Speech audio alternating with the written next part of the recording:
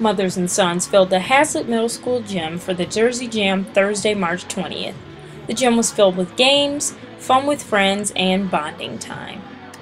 I've been doing what we were calling the Shamrock Rock, which was a St. Patrick's Day themed Mother Son Jam to make it a sports theme.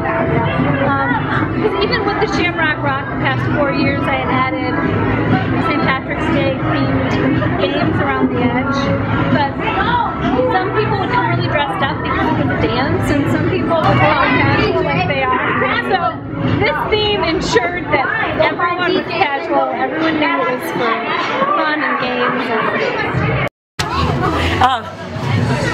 He's the biggest sports fan, so we knew this was definitely something he would want to do. He's in kindergarten, so it's his first year. We have no in-district, out-of-district fees, and we really don't for any of our programs unless there is a league.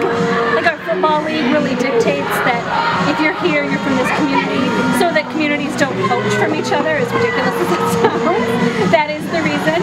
But any of our events, any of our classes, they're open to people from everywhere. So it depends on what we're offering. We get a lot of people, we have a Safety Town program, we get a lot of people for that, which is kindergarten, first grade. But I would say typically it's about 10%, and that's usually made up of people from Williamston and Okemos.